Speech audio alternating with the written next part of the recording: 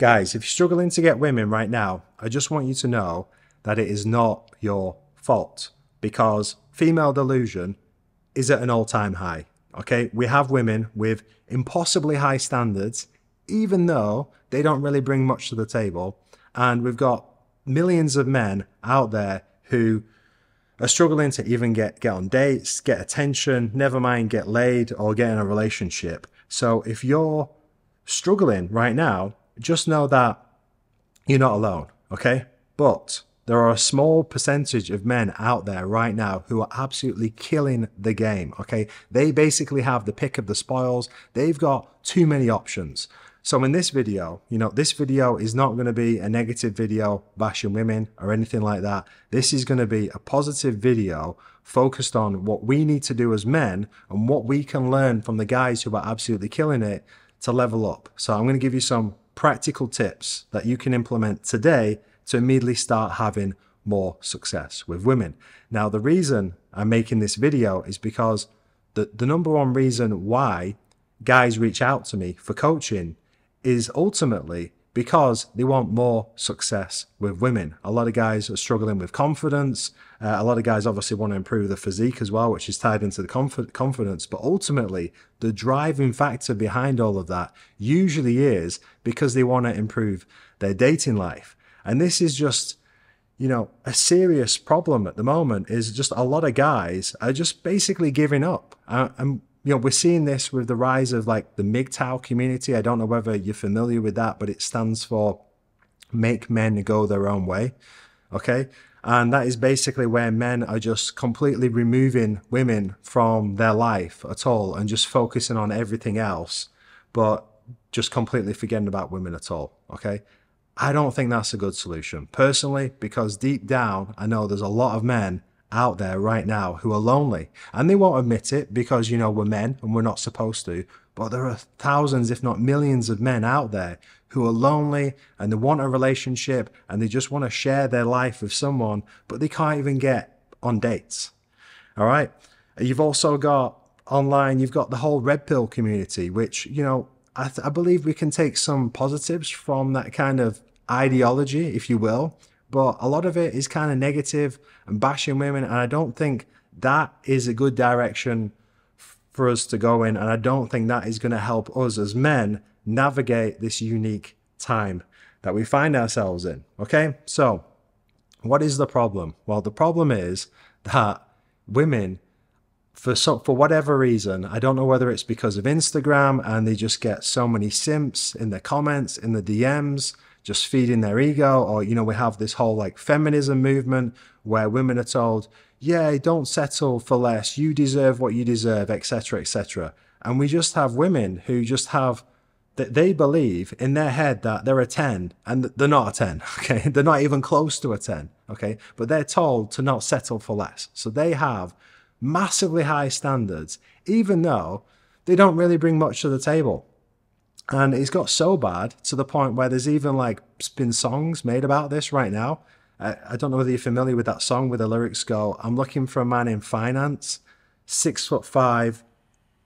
No, sorry, I'm looking for a man in finance, trust fund, 6'5", blue eyes. Okay. Now, if you put that into a calculator, which by the way, people have even made calculators of this stuff online. If you Google female delusion calculator, you put in the stats, it can tell you the likelihood of you finding a man that matches your criteria. And when women do this, they can be quite shocked to find out the man that they're looking for, they have even less than a 1% chance, right? So I just took that criteria that we talked about there, and it's basically less than 0.001% or something. But for some reason, women think that's what they're entitled to. And I saw a news headline a while ago saying by I don't know what date it was, maybe 2030, 45% of women will be single and childless. Okay, so this is a problem. It's only getting worse at the moment. And not only that, we've got millions of men around the world who are suffering and they're lonely. And they won't admit this because, we're the men and we don't share our feelings. But there's a lot of men out there that they don't just want to get their dick wet, okay? They just want to I mean, they do want to, obviously, but it's not just about that. I think a lot of men, they want to share their life with someone, but right now it's difficult. And another way how this is kind of described is when you look at the economics of dating apps. So they did some studies to find out, how many swipes you would have to do to end up going on a date, and how many dates you would have to go on to end up having sex, and how many times you'd have to have sex to get into a relationship. And let me tell you, for the vast majority of men, the numbers are horrendous. You're talking like thousands and thousands of swipes to get laid, never mind get a relationship. But to some men, the top 10% of men, they basically have the pick of the spoils, because you've got all these women, right, with impossibly high standards, and they believe they deserve the best. So they're just saying no to all the guys, apart from the top 10%. So the top 10% basically have a pick of most of the women, and the rest, the other 90% of men, are basically left to fight over the scraps at the bottom. And just what this has meant is just a lot of guys just aren't having much luck at all, and they're suffering, okay? But it doesn't have to be this way, and I've got some practical tips for you, okay? So tip number 1 would be to don't focus on what you can't control, okay? Now, we can't control the delusional females, so there's no point even focusing about it.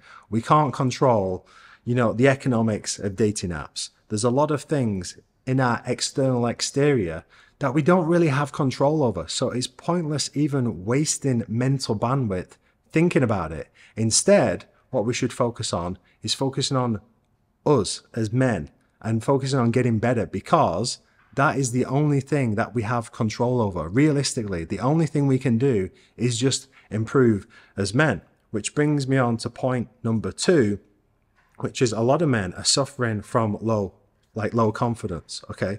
But I believe that if you are suffering from low confidence, just get a 6-pack and 6 figures. I talk about this all the time, right? 6-pack and 6 figures. I refuse to believe that if you got a 6-pack and 6 figures, you're going to be less confident than you are right now. Now, some of you might be doing great with your business or your work, but maybe you've neglected other areas of your life. I speak with many guys who've just been so focused on work over the last few years. They've neglected their health, they've neglected their physique, they're out of shape, they're fat, they've not been on any sort of dates, and they're socially awkward, and they've just been very one-dimensional. Now, if that's you, and you're making good money, that's great, but let's focus on becoming a more well-rounded individual. Equally, it's not like you can just get in shape and get a 6-pack, and if you've got nothing else going for you, then you're going to have success. You'll probably have more success with women than if you were fat and out of shape, but it's not good enough just being one-dimensional. We've just got to level up in all areas. Get your physique right, get your money right, have some style, have some charisma, build up your confidence. And if you do all these things, it's impossible for you to not have success with women. The third point I've got for you is to don't want it so much. I don't know whether you've ever been with a girl and she's just super, super keen. So keen to just have a relationship or see you or whatever, to the point it just makes you pull back and you're like, oh, like chill, it's kind of like a little bit off-putting. Well, the more you desire, and this happens on the micro level between a person and a person, but it also happens on like an energetic level. Like if you just really, really want girls and really, really want to be with girls, that's the energy you're going to give off, and that's actually going to hurt you. Whereas if you just had the kind of the attitude where you're like, oh, I don't really care, but if a nice girl comes along, then cool, I'm going to go with it. Now, a really good YouTuber to follow who makes videos about this is a guy called Aaron Doherty, I think it is. I'll put him on screen, but he basically talks about the law of, what is it? Something about reduce importance. Yeah, that's it. It really talks about like the more important you make something, the harder it is going to be for you to achieve that thing. So really, instead of wanting so much, just understand Just know deep down that it's going to happen. Don't focus on external circumstances. Don't focus on you wanting. Just know it's going to happen eventually, and you're just going to focus on yourself until it does happen. Okay, so next tip I've got for you is that dating is a skill issue. It's a skill like any other skill, like going to the gym, like building a physique, like earning money, like playing a sport. Dating is a skill issue. And because it's a skill, that means it's something that you can develop and get better at over time. When you were a kid and you were learning to walk, you fell down a lot, right? You made a lot of mistakes, you messed up. You didn't just give up and just lie on the floor and never started walking. Eventually, you just kept getting back up to the point where you could walk. And dating is exactly the same thing. You're going to go on dates. You might say things that embarrass you. You might look silly. Bad things might happen. You might get rejected by a woman if you ask her out somewhere. Who cares? Who cares? It's just a skill issue. And over time, with enough reps and with enough competence, you will get results. Okay, so just focus on just developing yourself and developing your confidence. And a good story that I've got to describe this is about a year ago now. I'm in the sauna and there's just all guys in the sauna. There's like 8, 9 guys in the sauna. And suddenly this super hot Russian chick walks in the sauna, and all the guys were like sitting up straighter, and they were just like more aware of the fact that there's this hot chick in the sauna. And every guy was thinking the same thing. And guys were like even looking at each other just to see if other guys were like paying attention, right? Anyway, there's one guy in there. He is so overweight. He's like, I don't know, 300 pounds, probably more than 300 pounds, okay? He just sparks a conversation with her, starts speaking, she's laughing, finding out where she's from, and all the other guys were like, what the hell is going on here? Why is he speaking to her? It should be me. Like pretty much every guy in there was jealous of him. Anyway, she was asking, oh, what are you doing tonight? Oh, maybe you should come join me to the party. And it basically ended up exchanging Instagrams. And every other guy in there was just like, what the hell? But the difference is, he just had the confidence. He didn't care about, what he looked like. He was just like, I'm just going to speak to this woman, this girl, like any other girl, And so even if you don't tick all the boxes, you might not have the best physique, you might not be the richest, you might not be the most charismatic or the most well-dressed, but if you have got a mindset and you've got the confidence, that alone will take you so far, okay? Next tip I've got for you is to invest in yourself, okay? Watching videos like this is definitely going to help, but read books, buy training programs, hire a coach, by the way, link is in the description. But the only way you're going to get better at this is by investing in yourself and actively working on it. Sure, you can try and learn the hard way, which is what a lot of us have had to do, but that is going to involve a lot of trial and error, a lot of pain, a lot of embarrassing moments potentially, and it's going to take you a lot longer. And instead, what you can do is just find someone who has done what you want to do and just find out what they did, and you can just copy them and you can just shortcut your way there instead. For me, that just makes so much sense. That's why I've got a business mentor. That's why I've got mentors for my health. I heavily rely on mentors for me as an individual because it helps me. It's like buying time, okay? It helps me fast track my progress, and I would highly recommend you do the same as well. All right.